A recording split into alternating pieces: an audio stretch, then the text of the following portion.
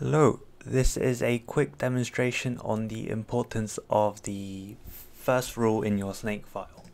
So what I mean by that is I'm going to make a very basic Snakefile. Oh, hello. And this is just going to output an empty hello.txt file. And touch output. And then if I do snakemake cause 1, so normally until now I've been specifying the output file that I want from this Snakefile, but I don't necessarily have to specify the output. So without the specific output, I can just specify that I want to run this snakemake file, and then it runs to create this output file for me. So what Snakemake does is, if you don't specify an output or rule name, you can also specify rule name like hello because of this. So you can, if you don't specify anything, Snakemake assumes that you want the output of the first file, first output in your first rule, the topmost rule in your Snakefile. So say I'm going to, if I try to run this again, because the file already exists, it says there's nothing to be done. I'm going to delete hello.txt, and then I'm going to make another rule on top, so second, and this is going to output another just empty text file, touch, and then output. If I run this without specifying the output, now because this rule is on top of this, is above it, this output is going to be created if I run this. You see how second.txt is created now. Right, so this is how Snakemake behaves if you don't specify the particular output you want. So the use of this is, for instance, I like to, so in my pipelines, what I like to do is say I'm running a analysis in parallel. Maybe I'm running like tens of thousands of regression analysis. What I like to do is I want to, after each of the analysis has been completed, I want to compile everything into a single file so I can just read in one single file and analyze the results, for instance. So say analyze, I'm going to say prefix.txt, and then this is going to be shell echo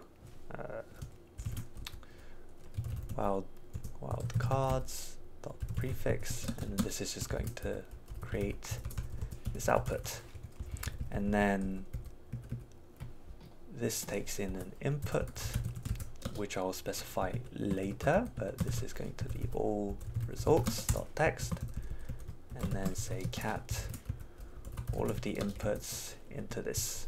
Now let's do that. I'm going to quickly specify a couple of things. So let's make config file, and then I'm just going to delete this for now. I'm going to make a config file. This is to sort of mimic the analysis procedure, the workflow. So here I would do input files, input samples, and then this is going to be a list of, say, sample A, sample B, and then sample C. This is a list, and then here I'm going to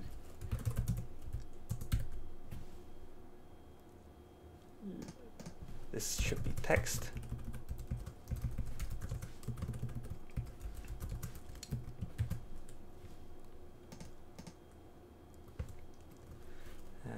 this is input samples. So I'm doing this. So I'm taking this variable and passing it into this rule. So what this should do is, you know what, I'm going to remove that. Instead, what I'm going to do is I'm going to make that into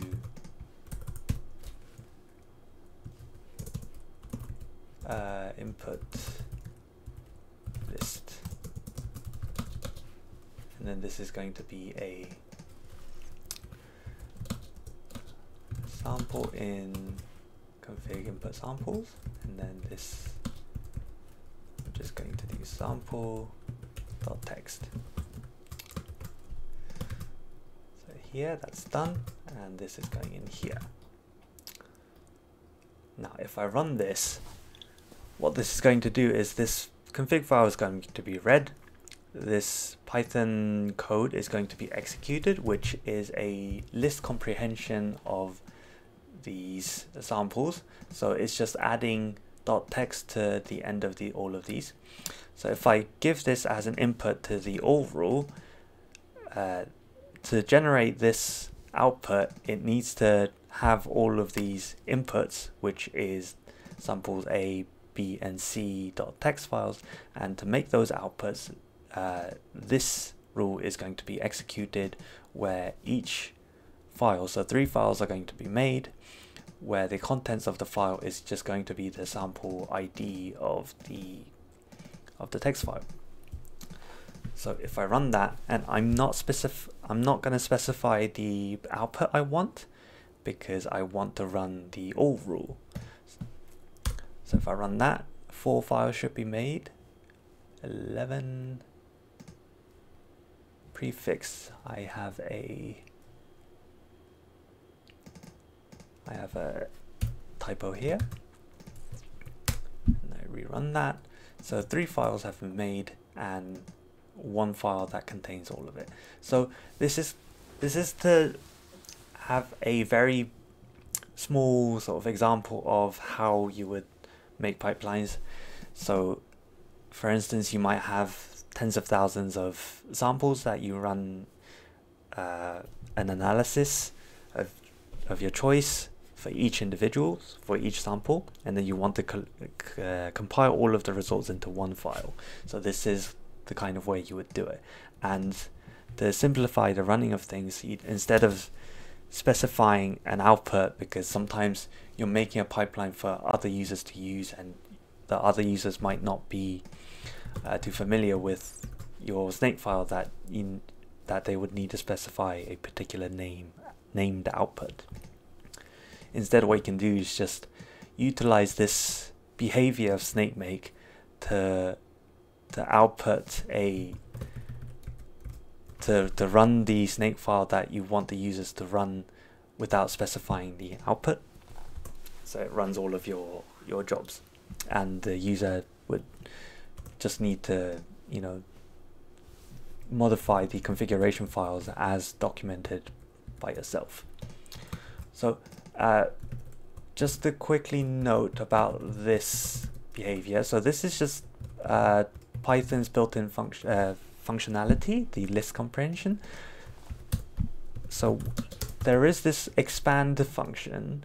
There's this expand function that's provided if you run this Snakefile, which does something similar. It's slightly different but similar, but